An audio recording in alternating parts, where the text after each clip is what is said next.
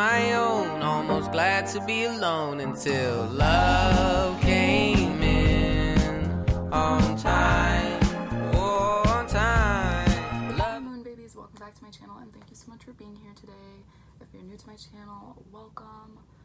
Today I'm going to be talking about aligning with your higher self or reconnecting with your higher self.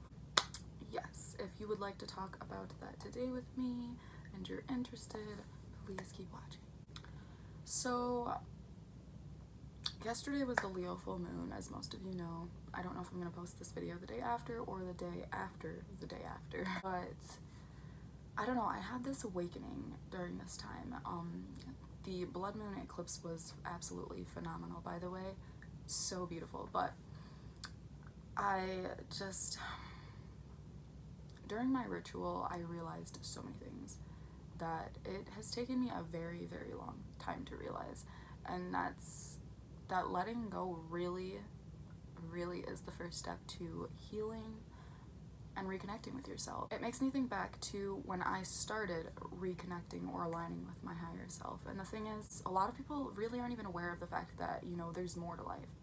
We're living in like practically a simulation that people don't really try to heal from their past, and they don't try to make a difference, and it's really sad because it's almost like they're lost souls. It's just like wasted potential. If there were a way that I could make like my own sanctuary to where all broken souls could come and I could help them heal themselves, and I had all of the answers, and I could just, you know, help people step by step align with themselves, I would do that. I wish I had the money to do something like that. With a lot of things, honestly, truth is, it takes money. I mean, not necessarily spiritual virtues themselves, but things like sanctuaries in order to get to that next step, which is sad because pretty much everything in this world that we need, or things that are essential to our everyday lives, necessities, etc., things like that, you know what I mean, they cost so much money. You know, some people don't even have money to feed themselves, let alone buy the newest crystal. There's so many people looking to connect with themselves right now that just don't have, or feel that they don't have the tools. And the thing is, you don't need things like that. We practically live on a giant tool. This earth gives off so much energy. And apart from that energy, there's nature. I mean, when I first started out, I didn't have crystals, and I started with what I had. I started with spirit. That's all you need. You need to have connection with yourself, not alignment, but connection. You need to know subconsciously that you're ready and that it's time to make that step. A lot of the time, we just tend to sit in our stagnant energy and continue to be stagnant. We don't try to grow from the spot we're in. You know, at one point, I was so toxic, and don't get me wrong, I still have toxic traits. Everyone is basically on an eternal growth path. We're constantly learning, especially with my faith and all of that type of thing. You know, with my faith in general, there's constant knowledge. There's always more to learn. You're never fully complete when it comes to knowledge. You could think you know everything, but no one knows everything. If I could even acquire that much knowledge, I wouldn't know what to do with it. It takes that breaking point. Like, I was such a lost soul. If he introduced me to all of these things, and he explained how I could basically take my hurt and my pain and turn that into something beautiful. I just feel that everyone needs that person in their lives, and I want to be that person. Hopefully someone can stumble across this video and click on it, and I can be that person to help them align or choose to align with themselves. I was so toxic, you guys. When you are broken by a person so many times, it can put you in a place, a very unhealthy place. It can put you in a place of anger, distrust, dishonesty. You practically become the person you were hurt by. I've been in relationships that have destroyed me as a person, and the thing is, aligning with your higher self has a lot to do with letting go of things that are keeping you from that growth.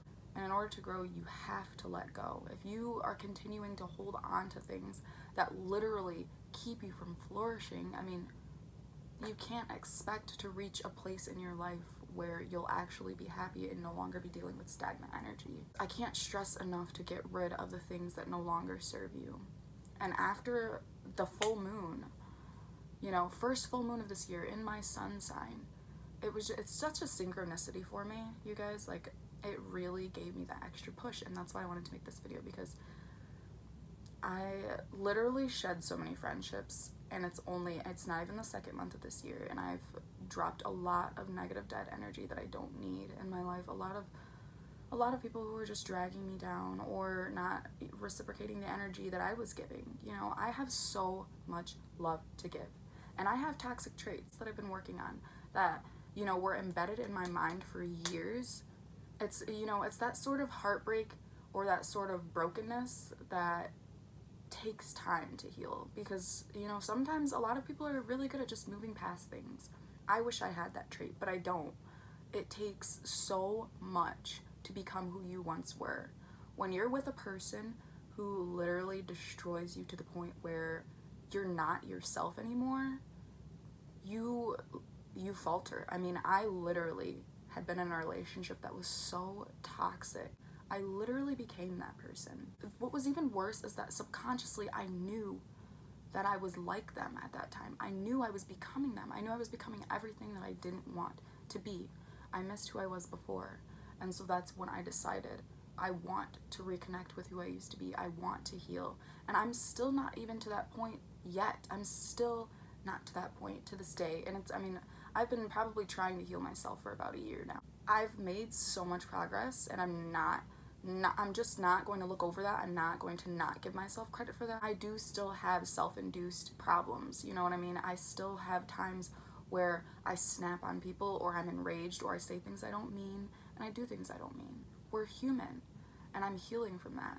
And you can heal from that too. You just have to want to heal. You have to know that you're not that person. You're not what they said that you were when you were with them.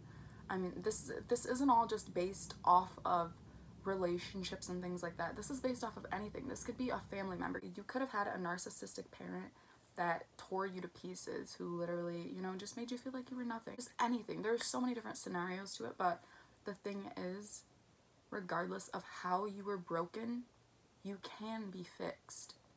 You can reconnect with yourself, and you can align with who you once were. It really does take a lot of energy and time, and I know that it can sometimes seem that it's not worth it, but, you know, being ourselves is the only difference that we have from everyone else. I mean, in all reality, we are all the same. Being ourselves and having our own personalities and having our own tastes and things like that, just being our true, authentic selves is all we have in this world. Always try to keep that drop of originality in there, because you want to remain yourself. Coming from a broken place, when you're extremely broken, it's really, really hard to get to that point where you want to grow, or it's hard to get to that point where you can push yourself to start making that effort. It's baby steps. And for me, it was realizing that I had become the very person that hurt me, the person that had me living in fear, as if I'd never be able to be happy again. I mean, that's when it all clicked. So from there, what I did is I started to not respond when they would get angry. Sometimes silence and no response is the best response. My dad used to always tell me that. The way I saw it, if I didn't respond to this person when they were upset at me or telling me I was nothing or telling me that I was worthless, I found that when I didn't, they would be the ones to get upset and enraged and angry. And you know what they would do? They would jab harder at me. They would try to hit it where it hurt. Whoever it is, whether it be a person, place, thing, anything, when you're around something that is tearing you down and you switch up the tone and the way you do things, like not responding when they're treating you like trash, they notice those things. Aligning with your true self is seeing through the illusions of everyone else. Aligning with your true self is being you regardless of what anyone else has to say. And the healing process, along with becoming and aligning with yourself, takes so long. I could tell you right now that I'm very aligned with myself, but I still have healing to go. I still have pain. I still have things that hold me back. I still have little traits from that person that, you know, is toxic, that I didn't like that they had, but I have now. And, you know, those little bits and pieces are slowly fading. and I'm starting to feel even more complete than I did before. My truth to you is that in all reality, you'll never be exactly who you used to be. That's because you grow and you learn from that. You learn from everything that happened. You know, when you come from a situation where you heal yourself, that's always going to be there, but it doesn't have to be a negative memory. You know, when you get to that point where you heal yourself so much that you can literally look back at your trauma and see it as just a growing experience and something you learned from, you've healed so much. Even if it's starting today, if you're someone who's very sad and you want to align with your higher self, do it. Because you can do it. It takes wanting to do it for it to work. I like to add the law of attraction into aligning with myself because what you're doing is, I don't know if you've seen my law of attraction video, I'm going to link it down below, but what you're doing is you're living your life as if you're already healed. You're living your life as if you're already happy. That's what you're supposed to do. And the law of attraction will eventually bring that into existence. You'll start to feel happier. You'll start to live happier, and you'll start to actually go out and do what it is you should have been doing all along. Living, connecting with people, human connection, finding that happiness that you've been looking for. You know, when it comes to positive and negative energy, it exists, but it exists differently in everyone's worlds. You know, in my world, something that's positive in yours could be something negative to me. So when a person is telling you that you're not good enough, or when a person is telling you that you're nothing, that's because in their world, negative energy is stronger than it is in your world. But you can overcome that. And looking at it from that way, if that person has a different, you know, positive and negative energy in their perspective, in the projection of their own reality, that tells you that what they're saying is just how they feel about themselves. They're projecting how they feel about themselves onto you. And eventually you start to believe it and you start to think that that's really true. But it's not. Look at it from my statement that I just made. Positivity and negativity both exist, but they exist differently in everyone's world. One person could have more negativity in their lives than you. Wouldn't that make you stop and question yourself and think, wait a minute, if they live through more negativity than I do, then how would what they say about me be valid? Because it's not. So with that being said, you guys, I really hope that I can speak a little bit of inspiration into someone's lives, and hopefully someone watches this video and finally reaches that point to where they want to be themselves again. Because I want to be that person, and not a lot of people have a person to tell them these things. So I'm hoping that someone who's broken can click onto this video and finally have that person to tell them what they've been needing to be told. Anyways, as I always say, do a good deed, spread that lunar love, and peace and love, man.